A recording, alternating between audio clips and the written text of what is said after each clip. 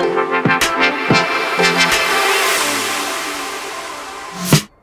this is Jarrod Cochran with Family Church. Welcome to our podcast. I'm excited that you're here. I hope that God moves through this message to reach you so he can move through your life.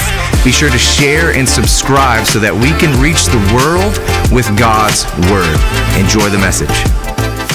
Good morning, Family Church. So enthusiastic. I thought my grandma was that one. I said, good morning, Family Church. Good morning. There we go. That's a little bit better. That's a little better. I'll let that pass. This morning, I did not put my ribbon where it needs to be. So if you hang on, I'll have it in a sudden moment. Real quick, I want to do just a couple announcements really quick before we get going, because I know y'all hate how long I take. I'm just kidding. Just kidding. The quick tag. So the stuff on the back of your chair, I've seen a lot of people try to scan that like a QR code. That is not how that works. It's kind of like Google Pay and Apple Pay. All you have to do is, if you have an iPhone, it's kind of more near the top. As long as it's unlocked and you put the top on the card, it'll scan it. It's an NFT thing or whatever it's called.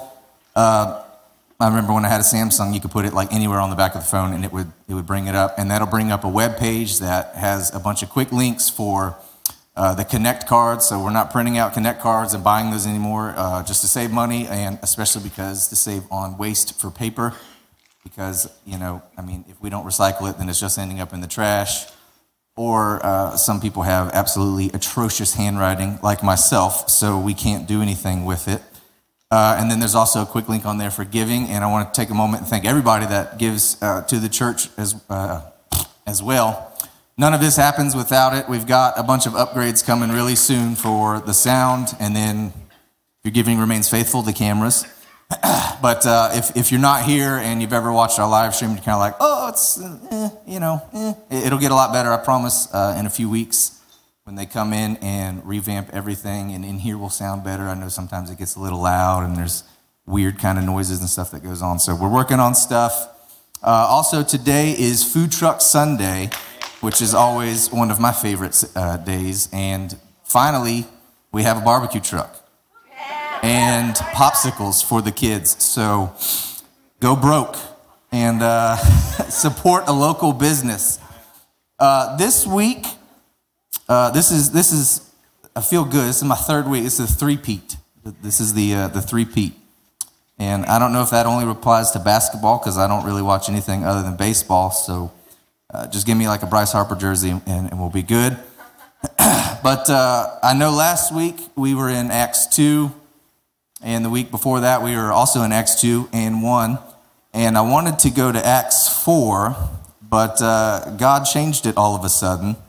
So today, if you will, stand with me for the reading of the Word of God. We will be in Luke chapter 4. Luke chapter 4. And if you're new here, we only stand for the sermon, not the entire thing. So if your feet hurt, I'm sorry. You'll be sitting down in a moment. In verse 1, Jesus, full of the Holy Spirit, left the Jordan and was led by the Spirit into the wilderness, where for 40 days he was tempted by the devil. He ate nothing during those days, and at the end of them, he was hungry. I ain't lasting 40 days. I fast on Sunday mornings. I'm starving right now. The devil said to him, if you are the Son of God, tell this stone to become bread. Jesus answered, it is written, man shall not live on bread alone.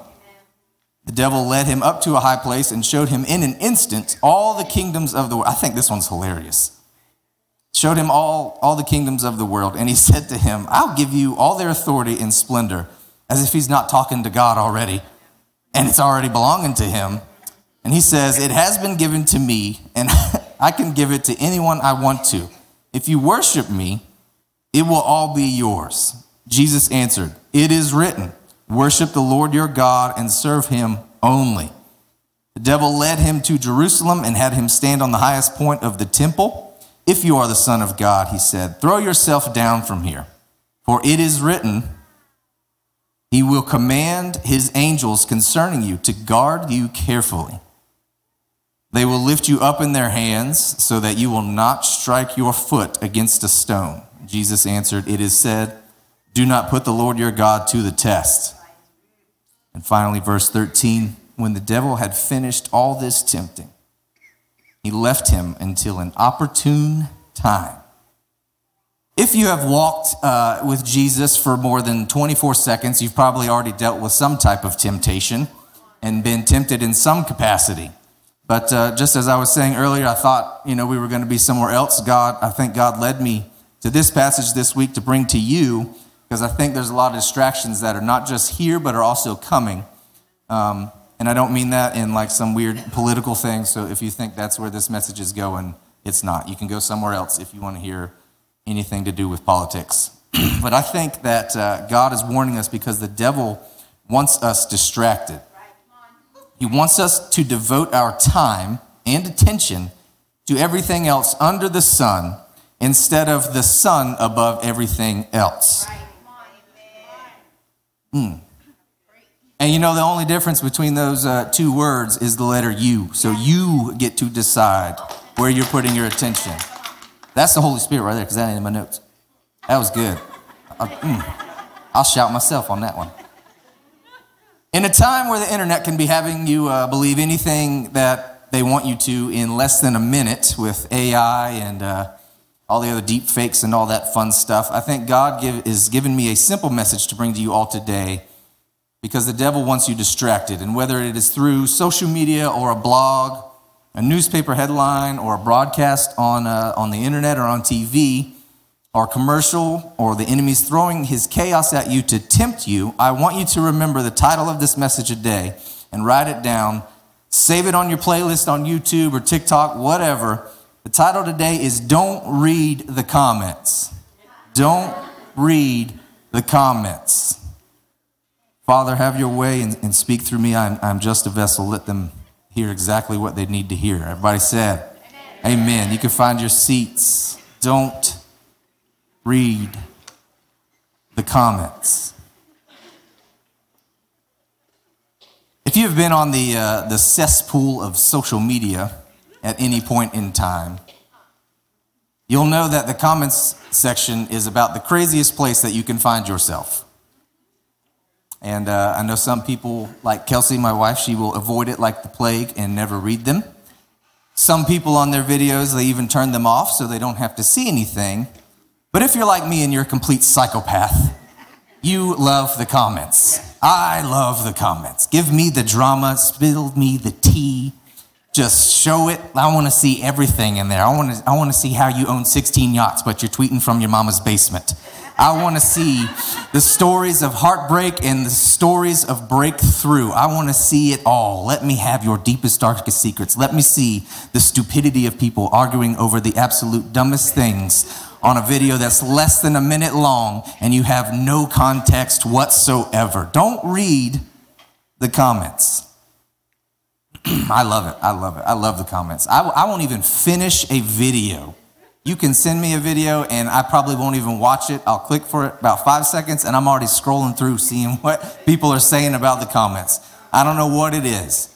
And obviously, as you know, on the internet, people love to, I love how Mike Tyson puts it the best, that social media has made people way too comfortable not getting punched in the face. And I don't condone violence, but Jesus whipped people too.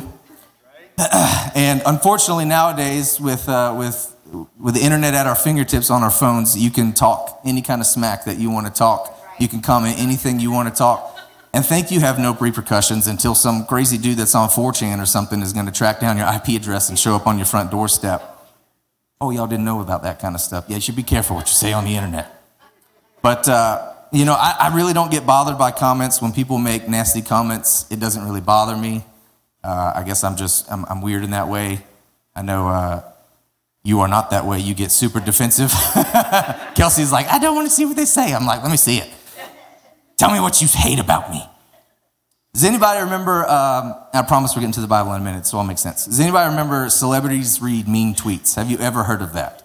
And I'm not going to endorse whatever show that's on because I don't even remember now at this point. But I had a couple down that I wanted to share with you. For those of you that don't know, this is a part of a show where they get a celebrity that literally sits down in front of a camera, and for our completely twisted enjoyment, they read comments about themselves and tweets about themselves that people have made.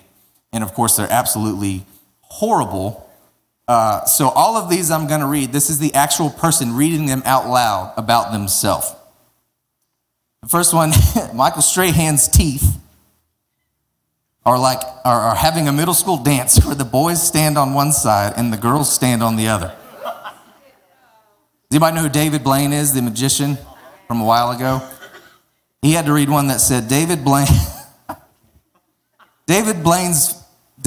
looks like his voice is putting his face to sleep. And this one is great. Mumford & Sons. I don't know if you've heard of them. If you've heard one song, you've heard all of them. And this guy's tweeted, and they had to read it. He said, I love how music takes you to another place. Like Mumford & Sons are playing at this restaurant right now, so now I'm going to a different restaurant. And Shaq read one, said, at Shaq, you in that Buick commercial. You know you don't fit in that Buick. And in good fun, I'm not going to just talk about celebrities today. We had some here. I don't want to give attention to the wrong thing, but I just want you to understand how nasty the comments can be from people so we can get into this message. We had some on one of the first messages that I gave. And as you see, I have a complete stuttering problem because my mouth gets so dry after playing drums. Somebody said, speaking isn't his strong suit. Thank you. Wasn't Moses's either. We had another one. I don't know if I want to read the whole. I'll give you the highlights. This was a review. I think it was like a 1 or 2 star review for our church on Google. This guy and his wife, they attended the church for 2 weeks in a row. The first Sunday was great. The Father Philip spoke well and delivered a great message to the point. Everyone was super friendly. Y'all remember this one? Everyone was super friendly. I'm glad that y'all are friendly to the people that come into the house, especially when they're like this. This last weekend was okay, but will not return. I enjoy music, but I don't enjoy singing the same songs 2 weeks in a row. Y'all, the angel's been singing Holy, Holy, Holy is the Lord for literally God only knows how long, so good luck. They went on to say, the son Jarrod preached the past weekend, and we ended up walking out.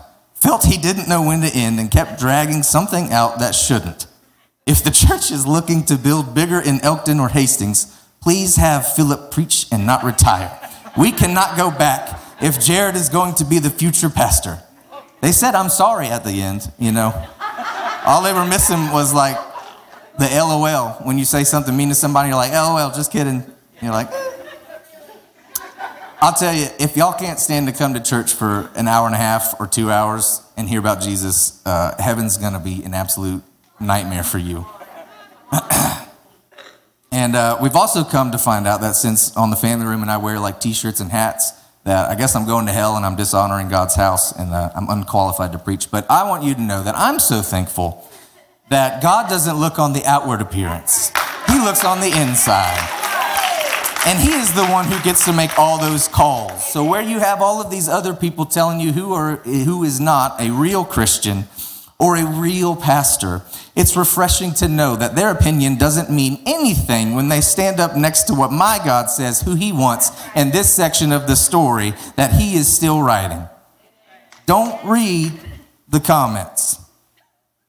So we see in this text, Jesus has been led into the wilderness. He is full of the Spirit, led by the Spirit. And the devil, if you've ever read this story, the devil's about to be making all kinds of comments. We just read it, so obviously you have read it. Jesus is full of the Holy Spirit and led by the Spirit. Full of the Holy Spirit and led by the Spirit into the wilderness, where for 40 days he was tempted, and the Greek word for tempted also means tested by the devil. And I know sometimes Scripture can look and be a little bit uncomfortable, but all of the Bible is true, not just the parts that you agree with. All of it is, even the stuff that doesn't make sense, and just because it's in there doesn't mean God condones it, like slavery and incest and rape. All that stuff's in there. That doesn't mean he condones it. It's just telling the story. And the This is not God tempting Jesus. I want you to know that. You know, Jesus even prayed, lead us not into temptation, but deliver us from evil. Satan is the one that targets you. Satan is the one that tempts you. God does not tempt you, but he will allow you to be tested, to prove your faith, to test your faith, to grow your faith. Because if you never face anything that you need to overcome, when the battle finally comes to your doorstep, you're just going to roll over. You're going to turn belly up. You know, imagine being a baby, and instead of your parents helping you walk and lifting you up and guiding you and pushing you to try to walk, now you find yourself as a grown man relying on the government and relying on everybody else to take care of you because you don't know how to do anything. And while that might be socially acceptable in some places, I almost said a state, but I'm not going to because we love everybody. I can promise you that you are never going to meet any girl that's worth anything. You're never going to amount to anything, and your life will be completely meaningless because it is full of the wrong kind of weakness. Men, you are called to be providers, guardians, leaders. You should be leading your household. You are not a mom. You can't be a mom. And you're not meant to be a stay-at-home mom. You're supposed to be out doing something. We're not meant to live off of our parents or the government. We're meant to be doing things and providing for our families, leading the household. And I want you to see what happened immediately before Jesus is tested in his faith, because the temptation comes suddenly. It comes suddenly in Jesus' life after it's suddenly the greatest in his life, and it comes suddenly when he gets tested after he has made his public declaration of faith. So I think this is Luke 4, Luke 3, he gets baptized. It's also in Matthew 4, Matthew 3, he gets baptized.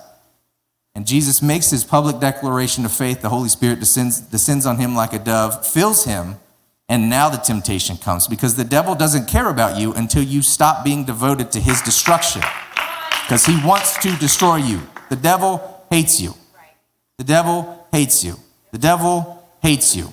He wants to destroy you. He will put stuff in front of you and try to have you walk on a path that sounds good and looks good and feels good. He hates you.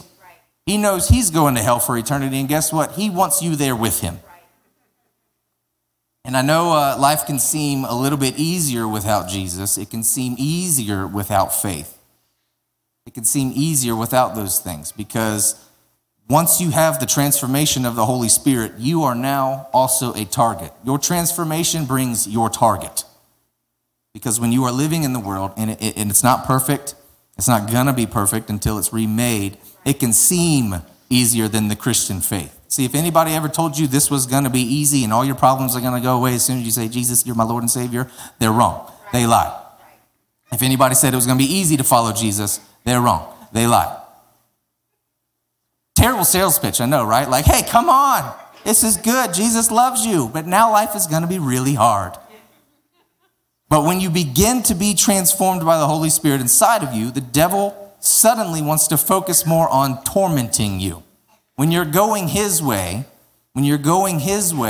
he will leave you alone. This is why it's easy to go out and get drunk every Friday night and go out every Saturday night and get drunk. And then you skip church on Sunday morning because you're sleeping in until 2 p.m. watching Netflix, nursing a hangover because you thought it was great. And then you're spending the rest of the afternoon dreading Monday coming to go to a job that you hate, to where you suddenly start counting down back till Friday to when you can go back out. Too real? I was there. I ain't judging because I know how it is, because it's easy to sin. It is easy to do the things that stain your soul. It is super easy.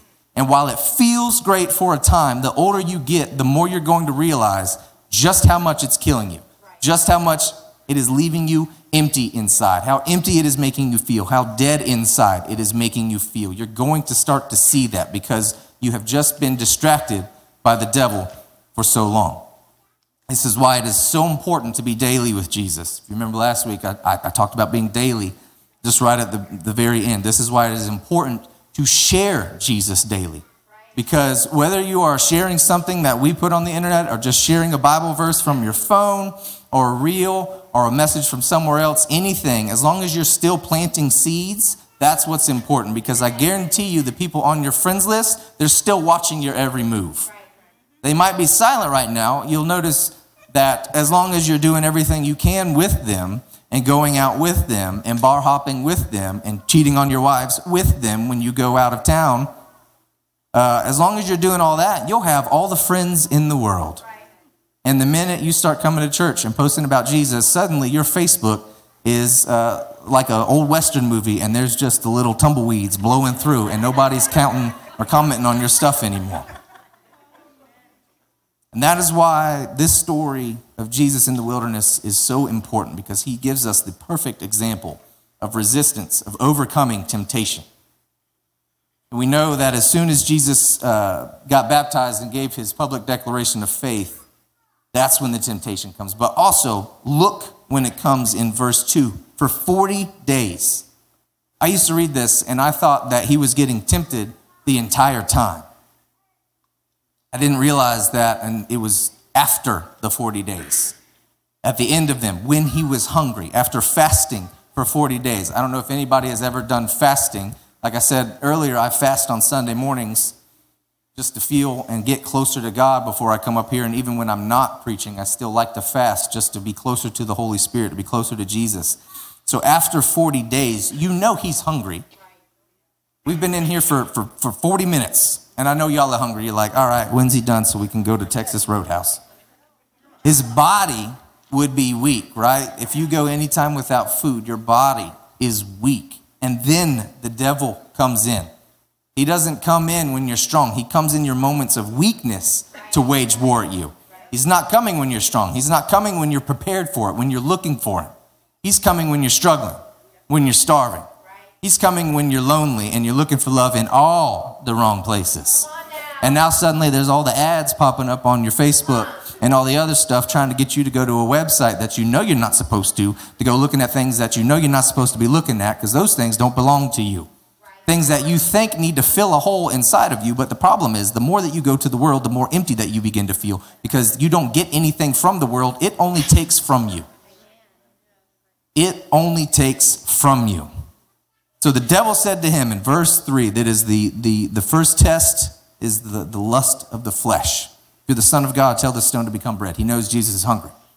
Wants him to use his power to be self-sufficient. He's tempting Jesus to seek immediate comfort, immediate gratification, because he's hungry. 40 days without eating, and he's hungry. And we're starving right now because we haven't eaten anything. But what if it's something else that you're dealing with that is leaving you empty inside? You might have already had breakfast. Maybe you already checked if the barbecue truck was open and you snuck a little snack in while we were all singing to Jesus. So you're full, but you're still feeling empty, because maybe you've been single for the last 6 months and you've been doing good and you're focusing on the right things and you're coming to church consistently, but now your ex has popped back up in your DMs talking about, I miss us. I miss us. Honey, he don't miss you. He misses what you were giving him until you realized he wasn't worth anything and kicked him to the curb. And now he's ran around town and everybody else found out that he's got nothing to bring to the table. So he wants to come back to you for what you were putting out on the table. Welcome to Family Church. So what do you fall back on these moments? When the enemy has waited for your weakness, he has waited for you to get weak, and now he's waking you up in the middle of the night with things that you are not supposed to be doing, but it felt good to feel wanted for a minute and to feel loved for a minute. And now it is important for you to be reminded that your worth is not found in a weak man. It is found in one man and one man only, and his name is Jesus. He is the only one who truly loves you. He is the only one that will truly heal you. He is the only one that can truly fill you. He is the only one that will ever love you the most. He is the only one that will never let you down, because he is too busy lifting you up to higher levels, to higher standards, to a higher way of living. He is lifting you up for due time to walk in the purpose that he has for you. This is why in this same story in Matthew, he says, we don't live by bread alone. We live by every word that comes from the mouth of God. How fitting is it in this situation that the bread of life, that Jesus, the bread of life, is saying we're not supposed to live by bread alone. We are meant to live with the bread of life, with the word of God. Jesus is showing you you are not supposed to do it on your own. You're not meant to try to be your own savior of your own life. He is not wanting you to try to be self-sufficient in your life, to be self-sufficient in your faith, because it is his grace that is sufficient for you. It is not mine, not your grandma's, not your uncle's, not your boyfriend or your girlfriend or your teacher in high school, not your gym teacher. It is Jesus's grace, his grace alone. It is his grace that wakes me up every morning. It is his grace that puts air in my lungs. It is his grace that orders my steps, that provides for my needs, that saved me, that lifted me from my pit, that set me free. It is his grace that gives me the gratitude for this life that he is allowing me to live, that he is blessing me to live. Y'all need to take about 24 seconds for 2024 and give God a shout of grace and show him a little bit of gratitude for everything he's done. He's going to come all of a sudden, but you should be shouting him while he's on the way. And maybe you think it's not really a big deal to thank God for another day, but if you ever woke up after ODing, you'd be thankful for waking up another day because you didn't think you were going to see one. We have got to get back to being more thankful for the things that are in our life, for the people that are in our lives. You could be stuck in a terrible situation, but if you take just a few minutes and remember the things that he has already done for you, that he has already delivered you, you will be suddenly filled with joy. And if you start showing a little bit of gratitude, it will compound on itself and you'll find something else to be gracious for. And then you'll find something else to have gratitude for. And then you'll find something else to have gratitude for. If you ever thought your lights were about to turn off and God showed up, you've got something to be thankful for. If you thought the car that's always dying on you and it's been running on fumes since Friday, but you still got here to church this morning, you've got something to be thankful for. If you thought your kids were not going to come back home because you don't know where they've been staying for the last week and a half, and suddenly they showed back up on your doorstep, you got something to be thankful for. There is all kinds of things to be thankful for, and it is time to get back to showing a little bit of gratitude. To be thankful that we're not supposed to live by bread alone, by every word from the lips of God, from the mouth of God, from the word of God. Because if I try to do it my way sucks. If I try to do anything on my own instead of walking where God is leading me to, it is never going to turn out right. Ever. It's going to be broken and bitter and full of anger. But he saw me in the wilderness and decided to pull me back into his arms. The temptation of the flesh, wanting the immediate, seeking the immediate instead of relying on God for his grace. The second temptation, the lust of the eyes. The devil took him to a high place and showed him in an instant all the kingdoms of the world. He showed him. The devil is tempting him here. He is tempting Jesus to skip the cross, to skip the suffering, to take the quick route to try and be the Messiah. Because this would be the route, to skip the cross. You need to know, Jesus was not afraid of the cross. The devil was, because he knew it was his defeat. It was death's defeat. It was hell's defeat. Jesus was not afraid to go to the cross for you. The devil was afraid for him to get there. That's why he wanted him to skip it. So the lust of your eyes, to see things that you don't have and to desire them, to skip over the things that God has already given you and to focus on the things that he has not given you yet. This is how so many people get trapped by the devil. This is how you get the star on the sidewalk, to have your name up in lights, to be on a stage playing and singing at a concert and everybody's lifting their hands symbolically or literally idolizing you to the point of worship.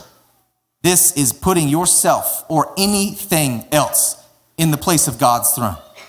This is why Jesus says, worship the Lord your God and serve him only. Only God is meant to be first. God is meant to be your first focus, your first love.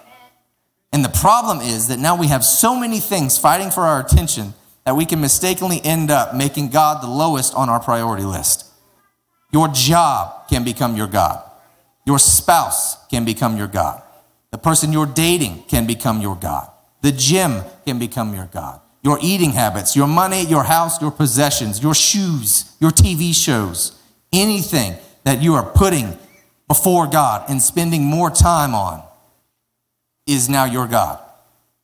Little g, because there's only one that's worthy of having the capital G. You are spending way more time and energy on anything other than him. That's flat out showing him and telling him that he is not the most important thing in your life. And I'm not saying to suddenly throw out all your responsibilities and throw out your relationships and don't have any hobbies and don't watch any TV and don't go any to the baseball or football games or whatever. I'm not saying any of that. God has given us a wonderful existence where man is able to create things that we can enjoy. We don't worship the things. We worship the God that allowed us to make these things and do these things. God has given us an awesome existence to share it with friends and family, full of love and laughter, to make memories. But sometimes we get focused on doing all this stuff. We forget to spend any time in Scripture.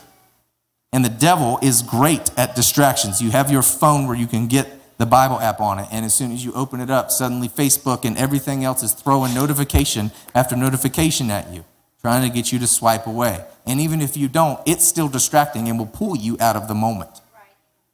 Because your body can be present in something, but your mind won't be. Trying to get you to swipe away, trying to get you to walk away from the Word of God. If you have something in your life right now that is distracting you from your devotion to God, it is time to delete it. To delete your distractions, whether that's Facebook or YouTube or Christian Mingle, whatever it is. If it's a distraction, it will be a temptation to spend more time in it than with God. And I brought this up today because these are so great. The phones are so great. I used to have to work out of town all the time. I spent 4 months working on the other side of Florida, and I'd have to leave the house early Monday morning, stay in the camper, and then come back Thursday night. And that was incredibly miserable. Yes, I was providing for my family, but it was absolutely terrible to be away from them.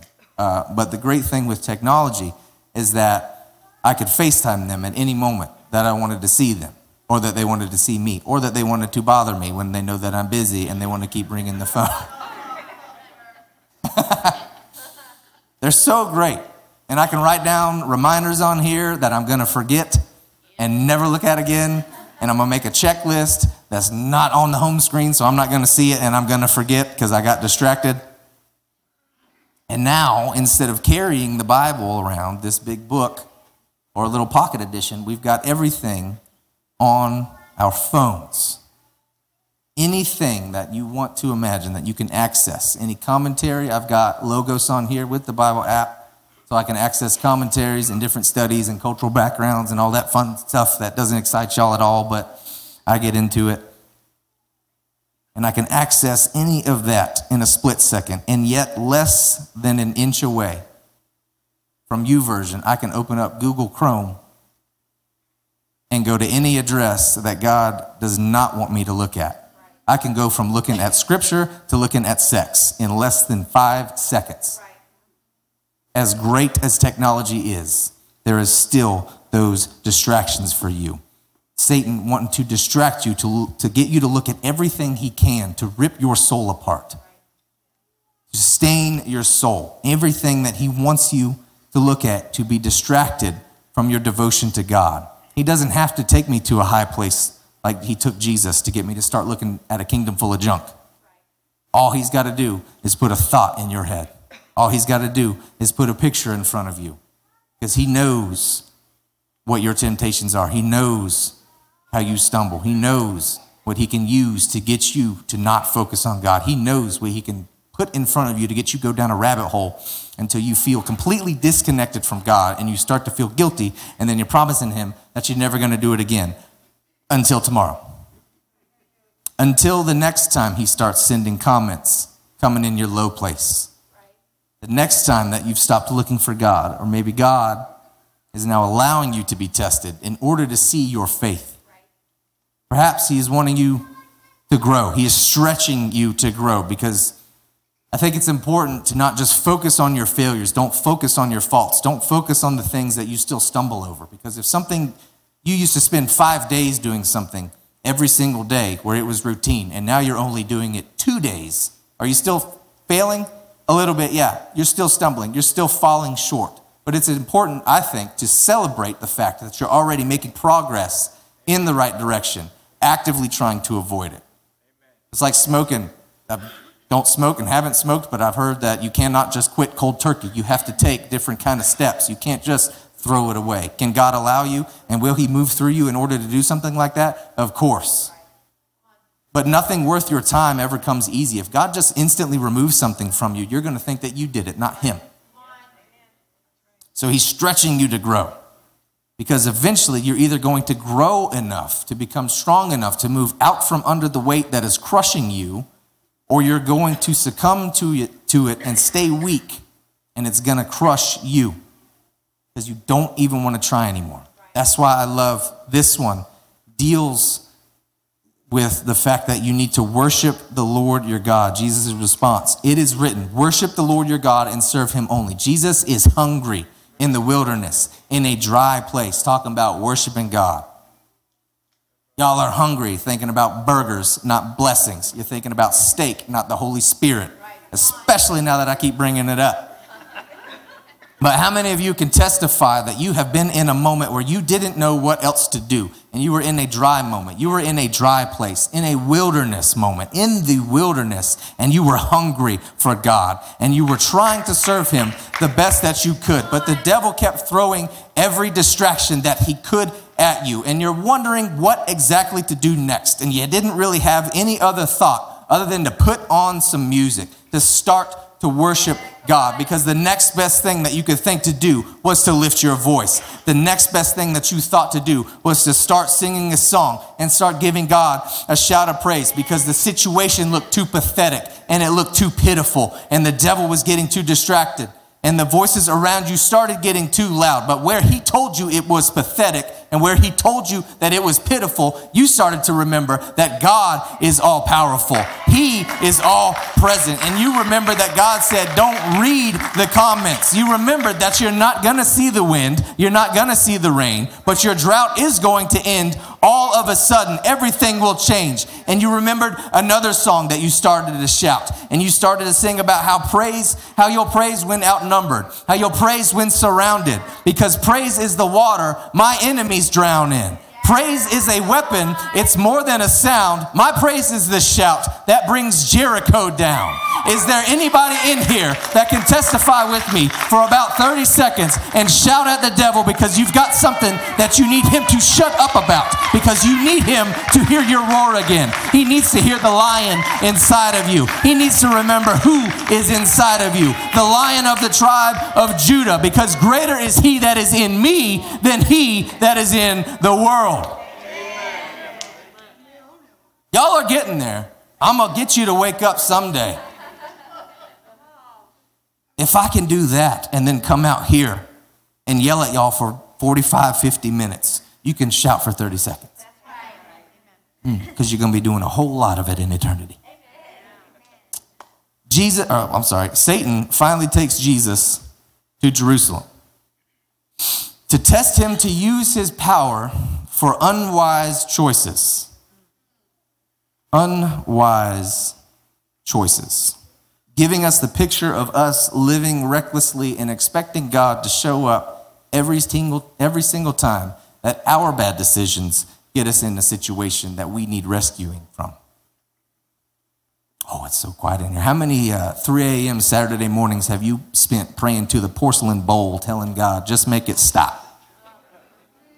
And he's like, I'm not the one that made you take 14 shots. And Satan is tempting Jesus to draw attention to himself, to make a spectacle out of the situation, going up to the high place, throw yourself down, and they will catch you. Jesus didn't need to prove anything at all, ever. He was already approved. He didn't have insecurities like we have, needing to show off and post all your gym selfies and your bikini photos letting others see everything about you because you need some type of validation. And we keep posting things on the internet, fishing for comments, all the wrong comments, hoping that somebody's just going to give us a little bit of attention because we need validation. And we keep going to the wrong place for validation, seeking comments for our comfort. See, when I see people's comments about me, I can shake it off because they don't matter to me. You don't pay my bills. Amen. I don't care. I have a wonderful thing where if it doesn't matter to me, it's like, that's probably why I don't text some of y'all back. I'm just kidding. A lot of times, y'all do that thing where you look at a text and you respond to it in your head, but you didn't. And then like 3 weeks later, you're like, I need to see where this person's at. And you're like, oh, I'm sorry. Other times, take that statement what you will. Other times, it's just, if I don't want to respond, I'm not going to. Because it just doesn't matter to me. I don't need to waste my time on some things. It's, what is it, Nehemiah? The work is too great for me to come down. Right. But if that comment comes from someone that I love, it can take on a whole different meaning. Kelsey? What?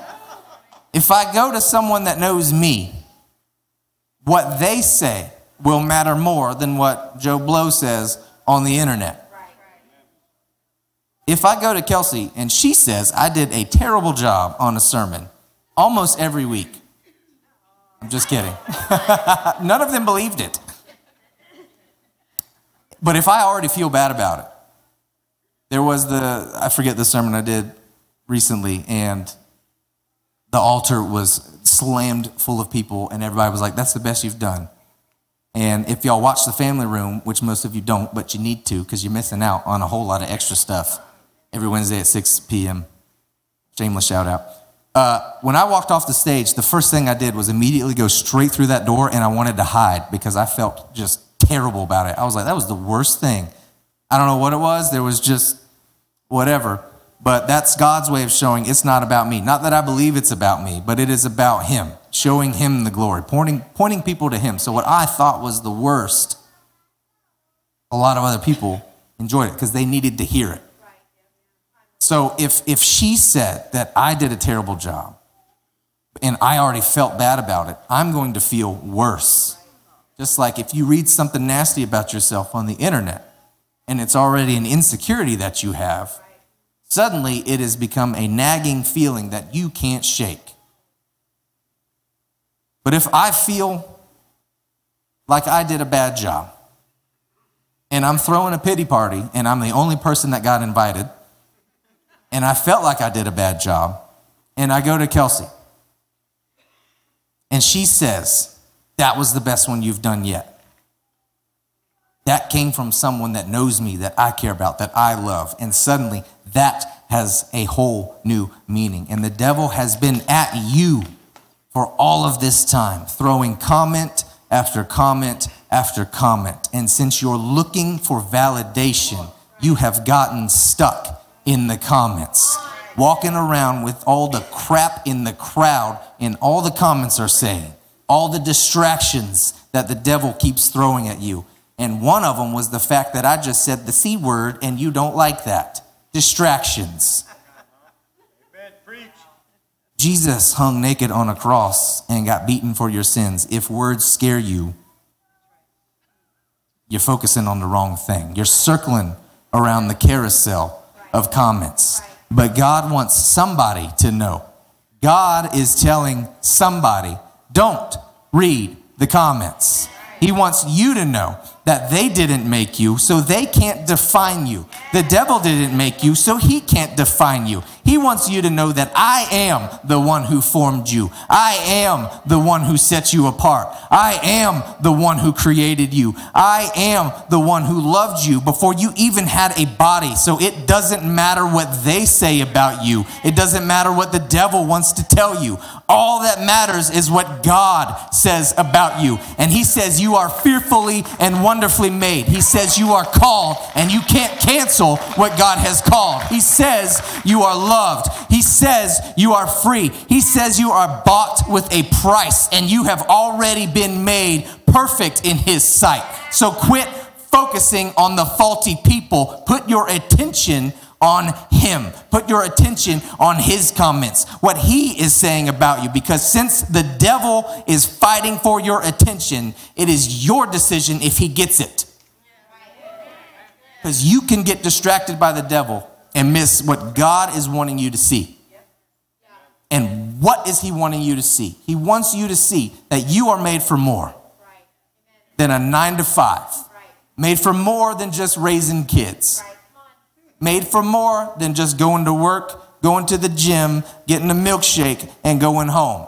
You are made for more. You have authority to cast out demons, to heal the blind, to heal the sick, to make the dead rise. You have the same spirit that raised Jesus Christ in your body. And it is up to you to start using him. Because he wants you to. You are created to do something, to show him off. God has a purpose for you. And he wants you to see it. He wants you to grow into it. But you keep getting stuck and distracted by the comments. We had several more this week. Super fun for me to see them. I love it. It pops up and they're like, did you see this? I'm like, oh yeah, I did. It's great. I don't even remember what it was and I didn't write it down. But what I did write down was my wife's lovely comment back to it in a text thread, not publicly. And I've edited out all the bad stuff that wasn't in there. Y'all like, ooh. She said, the biggest thing is they just want that attention because they're lacking in so many different areas of their life. So this is the only way where they can feel some type of validation by starting an argument. So if you don't give it to him, you literally already automatically win. So when you ignore them, it makes them realize that, nope. When you ignore them, it makes them realize that even on the internet, they are insignificant.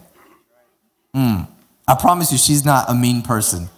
But where the comments don't bother me, it bothers them two jokers that are exactly the same. That's your long lost daughter right there, Dad. This ain't Alabama, so. Don't do it. And I'm not Abraham. But she said, good Lord, Holy Spirit, come back in the building. Forgive me, amen. Bottom line, you're not going to win with them because they are actually not looking for the right answer. They're just looking for an attack. So you could be the most right in the room and it doesn't even matter. Woo! When you gonna preach, girl? You say never. I said never too. You said you weren't gonna marry a pastor's wife either, but hey, here we are. How do you win? You don't give them attention. I'm great at it. You need help, come to me. I'll help you out. All you got to do is this.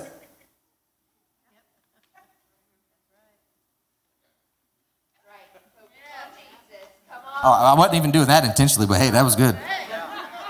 That was totally my plan. Focused on Jesus. I was just letting y'all get uncomfortable for me just being silent and turning my back on you. Notice, though, back in the garden, the devil initiated the conversation with Eve. Now, I know we give Eve a lot of flack. And we hate on her, because sin came because of Eve. Where was Adam? Because he should have been tending the garden. They were made in full maturity, but they were still only a day old. There was no sin yet. So it's easy to be tempted when you don't have a template that shows you what it looks like. The serpent came in and tempts them with something that they have never seen before, they've never heard before. All they have done is dwell with God in perfect harmony. They've never heard a lie. They don't know what a lie is. So they think everything is truth. But she starts responding. And some of our biggest problems with temptations with the devil, by the devil, and the comments that the devil makes is that we keep responding and not resisting. We keep responding and not resisting. In James 4, 7 and 8, if you can put it on the screen for me, please. Y'all give it up for our wonderful media department. They got to put up with me going through so many different scriptures. He says, submit yourselves then to God. Resist the devil and he will flee from you. Come near to God and he will come near to you. Jesus was fully submitted to God's will and word. And that is how you resist. Staying in the word, submitting to the will of God. Come near to God and he will come near to you. Do you see how Jesus resisted the comments? Do you see how he resisted the temptations? Get ready because I'm going to put you through the ringer. Can you put verse 4 back up on Luke? It is written. Verse 8. It is written. Now, verse 10. This is the devil talking. For it is written. For it is written. Do you see the devil's tactic? He uses twisted scripture, not twisted sister, twisted scripture. He uses the word of God out of context to tempt people, to tempt you. Because if you don't know enough about the Bible, you will watch a Facebook reel and think that Jesus wasn't named Jesus because the letter J wasn't invented yet. And you'll believe all this other insane stuff. And they'll say that the Trinity isn't a real thing and all of these crazy things. And if you don't stay in the Word of God, you will be tempted to believe it instead of doing the research for yourself. It is okay to question things. It's not okay to just accept everything. And that's a whole sermon in itself. And I'm not going to go on any kind of rant. But the devil uses twisted scripture. Jesus uses the truth of scripture. He says, it is written. It is written. It is written. Jesus didn't wait for the day that the temptation come to start looking through the Bible and see, what can I say? What can I respond with? He stayed in it. And he knew it enough to pull it out like a sword when he needed it immediately. That is why it is vital to your victory to continue to walk daily with Christ, to stay in your Bible daily, to be led by the Holy Spirit, to not resist the Holy Spirit. By staying in the Word, you will have something to resist with. You won't fall into the trap of having a conversation with the comments. You won't start talking with the devil. You'll start talking scripture at the devil. Because you telling the devil to stop isn't going to make him shut up. You wielding the word of God like a sword and using scripture like a sword is what shuts the devil up. Because when you know the truth to use against the twisted lies he throws at you, it is written. It is written. The Greek verb, and I'm getting close. I'm sorry I'm a little extra today, but I like to give y'all some Tupperware to take home. And it's important. It's so important. The Greek verb for it is written is in a tense. Oh, this is so good. This is so good. It is in a tense that is both a completed action and a continuing state that results from that action. So in reality, the full force of it is written in Greek is saying it has been written and it still stands written. And I don't know if anybody was here last week, if you heard something about standing. I don't know if you heard something about standing, because the devil is going to try to make comments towards you. He is going to be making comments at you. He is going to make comments against you. But I stand on the word of God, the firm foundation. He has never failed me. He has never failed you. He is never going to fail you. you. Your faith is not built on sand. It is built on the solid rock of Jesus Christ, who shed his blood for you and me to be free.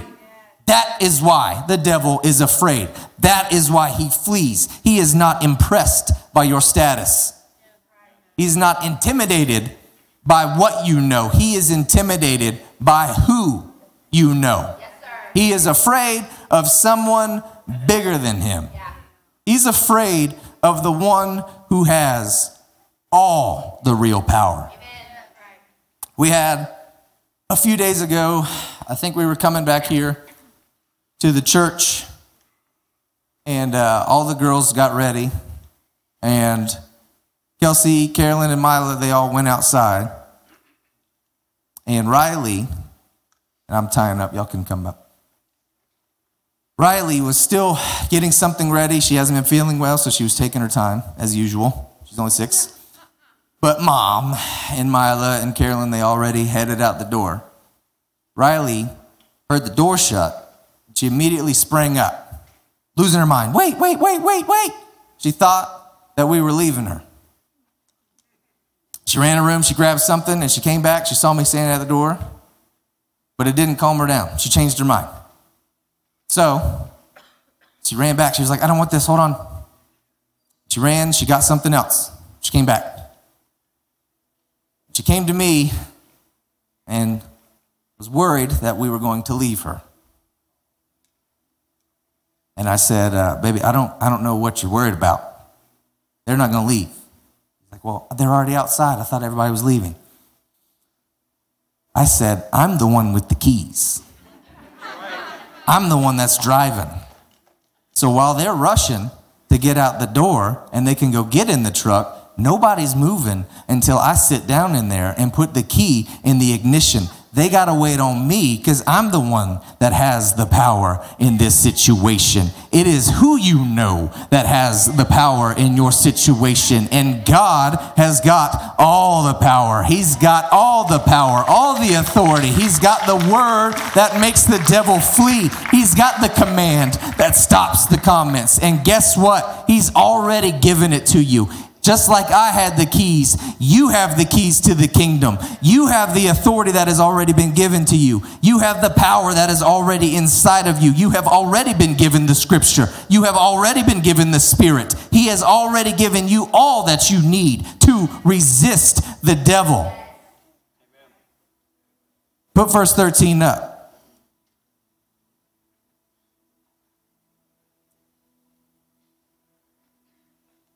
What's that say? When the devil had finished.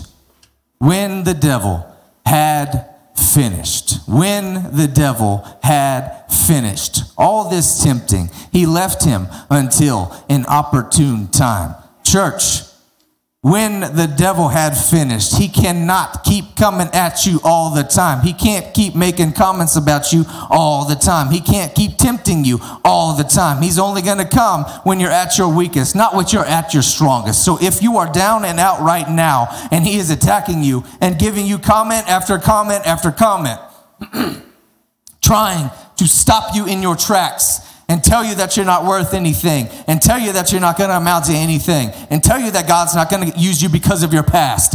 It is going to finish at some point, and he is going to have to leave you alone. He is going to have to flee you. He is going to have to leave you alone until the next time. It might not feel like it, but eventually he has to get done. Maybe you're in the season that he is attacking you, and maybe you're in the season he is fleeing you.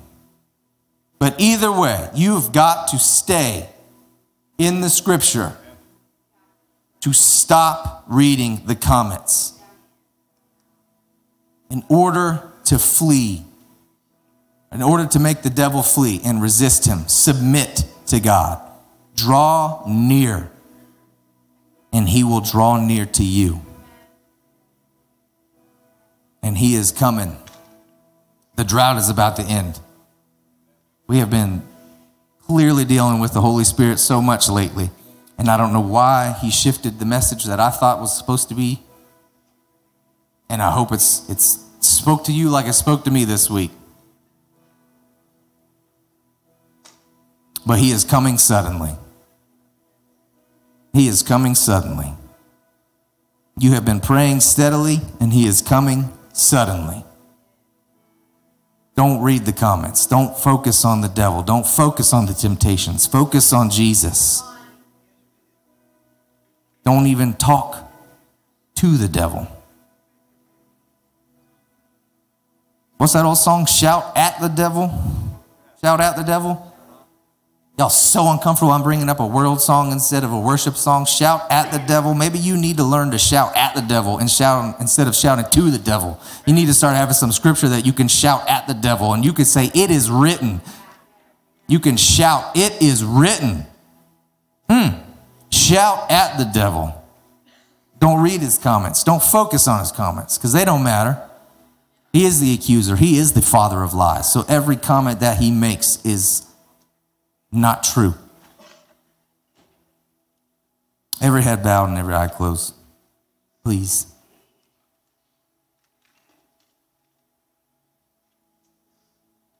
I pray that the Holy Spirit has moved in those who need to hear this, whether that is in the room, out of the room, or watching at a different date. Somebody, somewhere, needed to hear this. Somebody, somewhere, needed to know that they don't have to seek validation from man. Jesus was validated before he did anything for ministry. Before his first miracle, he was baptized and validated by God. He didn't work for validation. He didn't do miracles for validation. He did everything from validation.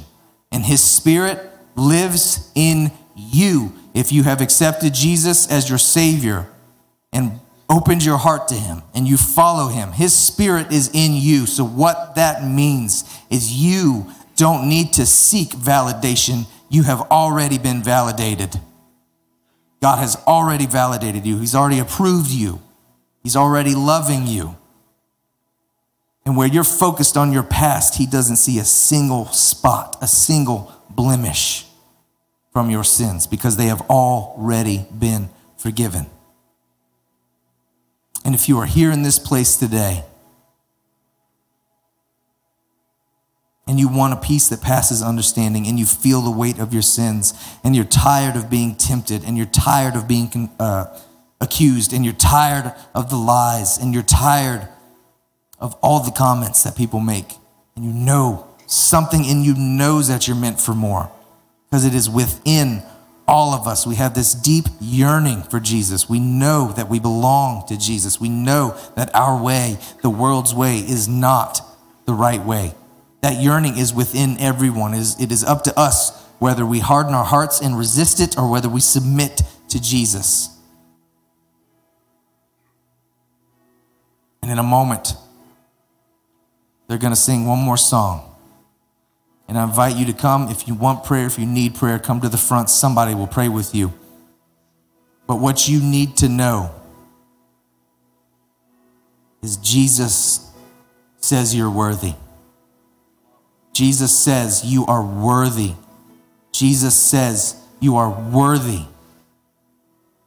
He left heaven. He left complete perfection and power to come down and be fully man. Yes, fully God, but yes, fully man. He experienced every temptation that we have experienced and will experience. He has felt every pain that we have felt. He has experienced grief and heartache. He's experienced brokenness. He's experienced loss. Everything that you have gone through or will go through, he has already been there. And since his physical body is not here anymore, his spirit is. And that means no matter what you're going through, he is both in it with you and at the finish line for you. He wants to work through you and meet you at the end, meet you at the miracle, meet you at the breakthrough, meet you at the promise, meet you at the crushing of depression, at the defeat of depression, at the breaking of your chains, at the breaking of your bitterness, at the breaking of your longing for man that doesn't want anything to give to you, that doesn't have anything to give to you. Jesus gave it all for you. And I want to lead us in a prayer today for anyone that is your first time saying it, or you're coming back to Christ.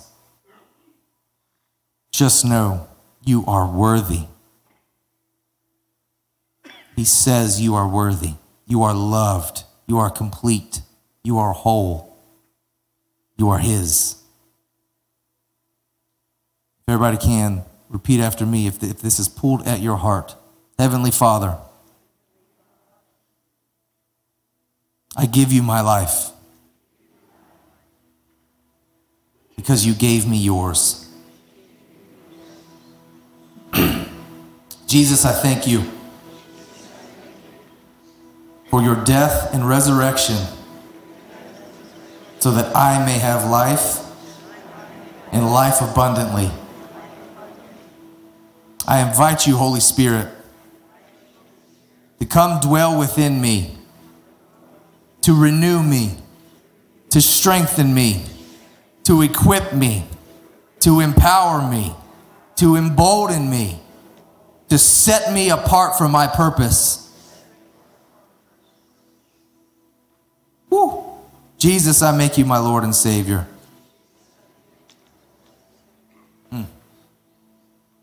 Come into my heart and transform me. I will follow you all of my days. In Jesus' name, amen. Amen. He wants you. He wants all of you.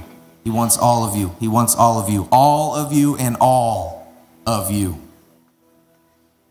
It's not exclusive. It is inclusive. Everyone is invited. Whether you don't like them or you love them. We are all invited into His kingdom. We are all a part of His kingdom. He has deemed all of you worthy, and He loves you. He loves you. He loves you. Hey, I hope that message spoke to you today. I want to say thank you to everybody who is involved at Family Church and those who help support this ministry. If you would like to get more involved, you can click the link in the description or head to our website, familychurch.social. We would love to connect with you, and you can find all of our social media platforms on our website. Also, if this message spoke to you in any way today and you liked it, consider sharing it on your social media in any way that you would like so that we can help reach those far from God and return them to the arms of the Father. We want to see God work through you. We love you. Thanks again for listening. God bless you.